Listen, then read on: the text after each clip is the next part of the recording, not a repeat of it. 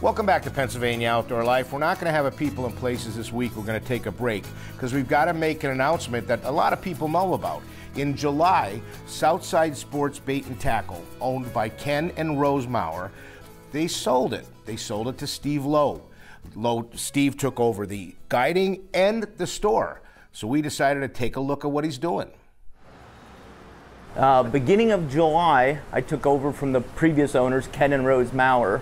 They had the shop for 32 years. It's a great established clientele, location, just fabulous shop.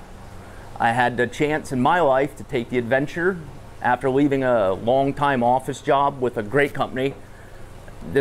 I felt this was just my calling, and with the help of Ken to be able to show me the path and give me such a great, footprint of a location, off we came. Not going to reinvent the wheel. Like I said, great shop.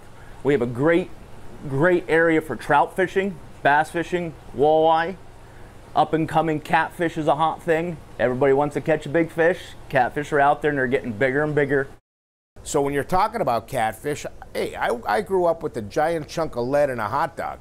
But there's other things and stuff that you can buy just especially to look to catch catfish. Oh yeah, yep. I mean, we have an end rack here where more for the dedicated big tackle trying to catch the giants. The heavy line, the night lights, the big scales. Yeah.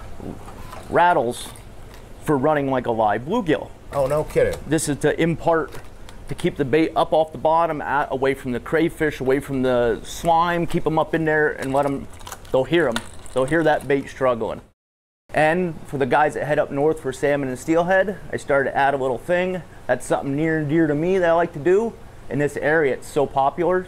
Just trying to breathe a little bit of freshness into everything and keep evolving as we go. So Steve, you said you want to keep up with the times, not only like with the new gizmos and gadgets, but the time of the year. Yes. People are thinking steelhead and salmon, yes, right? Up in the Salmon River and Lake Erie. Let's go over here and show me this display and what's in your hand right there. So something new we added this year for the people that want to head up as the migration start into this fall, winter, spring season is some stuff to center pin fish with. And you can float fish, bobber fish with a spinning rod. I also have some things here for the salmon guys that need enough to get you going, fill your vest, get on the water. And things that you normally wouldn't have if you're just a Pennsylvania fisherman, like in the river, like the spawn net and all this kind of stuff. Cures, spawn nets, beads, jigs, hooks, basically everything to fill your pack to get you on the water. Did you ever think that bobber fishing, call it a float, bobber fishing would be so popular? It is, and it's growing. And it's such a simple thing from a kid watching a bobber on a pond. Right.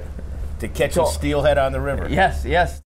There's always a better mousetrap coming out there, but you still have your core stuff. You're still going to catch them on your original baits. Everything comes back into fashion, goes out of fashion, but we're going to keep up with it and keep growing.